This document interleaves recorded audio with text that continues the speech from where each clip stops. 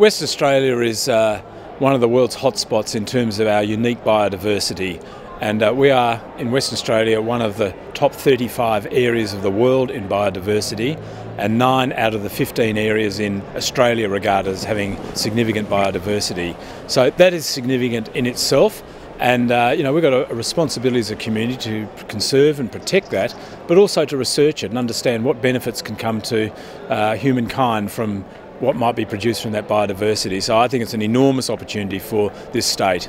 It's come about because of a need to have greater coordination. There's quite a lot of biodiversity research goes on in Western Australia, but it has not been very well coordinated.